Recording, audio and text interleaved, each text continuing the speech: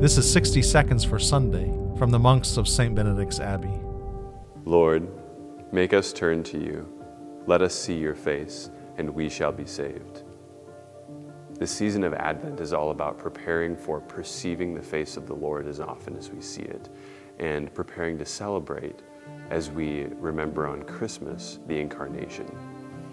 The Gospel this weekend is a perfect example of this, as Elizabeth, through the Holy Spirit, learns of the presence of the Lord within Mary's womb by the response of her own child in her womb. She's inspired by the Holy Spirit to give praise to God. And the last thing that she says to Mary is, "Blessed are you who believed that what was spoken to you by the Lord would be fulfilled." Mary, at the Annunciation, who sees the face of the angel, recognizes in the angel that the face of her God will come into the world through her babe. Let us recognize him and respond to him as often as we see him, especially as we prepare for Christmas.